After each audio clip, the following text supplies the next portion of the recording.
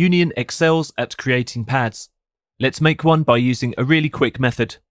Setting oscillator 1 to a saw wave and oscillator 2 to an organ. Let's set unison to 5 for a wide sound.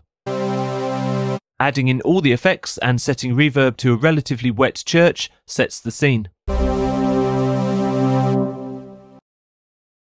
These two oscillators will generate wavetable for oscillator 3, which will set to a lower octave, -1, and really go thick with a maximum unison of 32.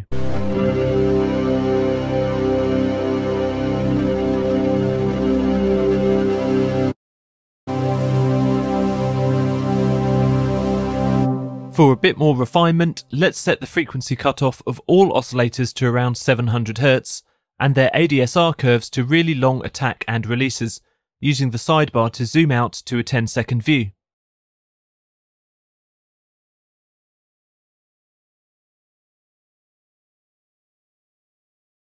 And there's our pad.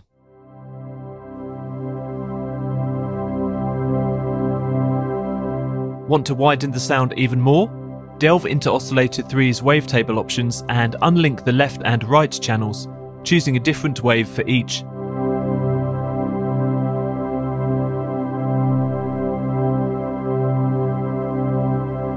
You can even add movement by assigning wavetable position to envelope, or as in this case, a slow LFO.